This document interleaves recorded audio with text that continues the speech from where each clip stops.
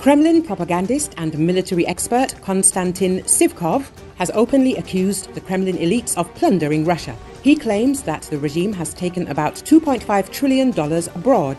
He made the scandalous statement on the Russian TV channel Red Line. Sivkov explained the failure of the war against Ukraine by the fact that Putin's elites plundered the army and the entire country.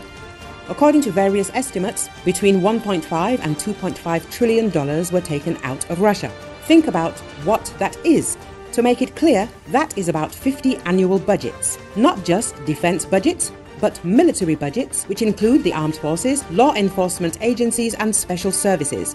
50 annual budgets. That is what we should understand well, the propagandist said. Sivkov did not name the people responsible for the plundering of Russia. However, he claims that these people are at the very top of the Russian government. It is absolutely clear that the people who took all this out far from all left Russia. They sit in the highest echelon of influence on the government and perhaps even in the government itself. Of course, they are capable of exerting serious influence. This is a very influential force which exerts a very strong influence on the entire course of the special operation and on the Russian economy, the military expert stated.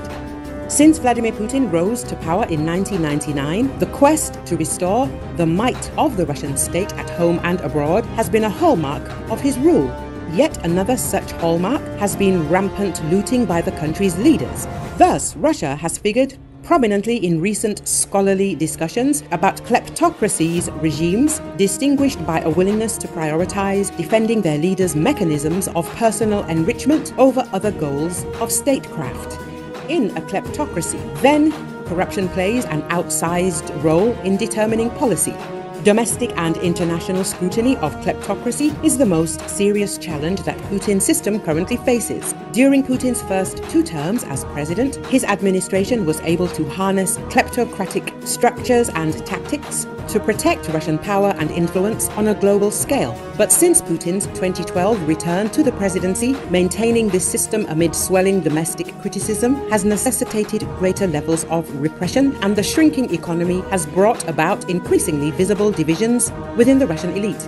Internationally, kleptocracy now portends financial and political isolation. The longer Russia remains in thrall to corruption, the more isolated, poor, and authoritarian it is likely to become.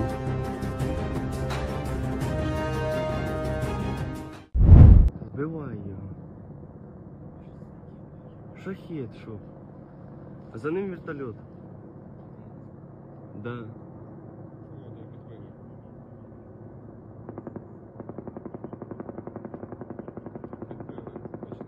Да. Зараз побачимо, куди він впаде. Він, бач, пікірує. Бачив? Ні. Воно диви весь ще. Ага. Зараз буде бабах. Може.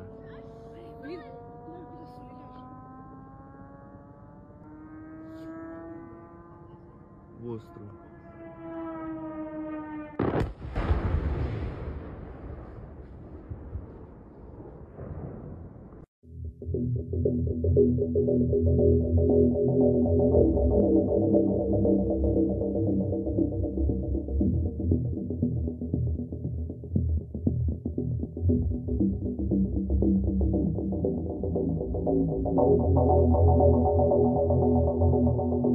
Сейчас все буде. Все, їдемо, прицелюється. Давай. Прицелюється. Давай, збивай, блядь. Аго. До бою, блядь. Ой. Є. Молодець! Оце давно. Ніхуя собі, воно ще й звук дійшов до нас.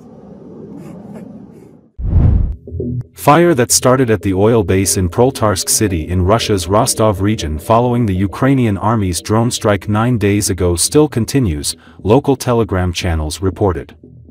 According to the reports, the fire has spread to the new oil tanks, and the reservoirs that were on fire the previous days have completely burnt out. It should be noted that the fire covered an area of more than 10,000 square meters in the first days. There were a large number of injured people among the firemen involved in extinguishing the fire. In the following days, the fire spread from the oil base area to residential areas. Currently, the scale of the fire has decreased.